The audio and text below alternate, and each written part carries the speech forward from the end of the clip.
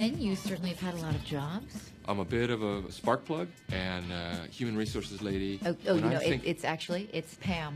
I'm sorry. Well, Pan. No, my name is Pham.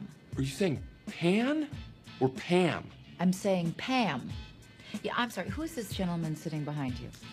Hello, Ms. Lady. I'm Dale. I'm Brennan's stepbrother, and I think I might be able to help with the Pan-Pam dilemma. Yeah, that'd be great. Pham. Pam. Pham. Panned. With an There's M. a D on the end. There's no D. It's Pham. It's like calm. Here, it's Except P. P-A-N-M. M. Yeah. Two M's. 2 M's. M. That was the confusion. No, there's just one M.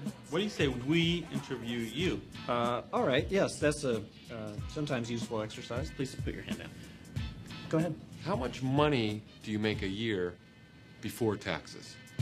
Okay, I'm actually not comfortable answering that. Come on!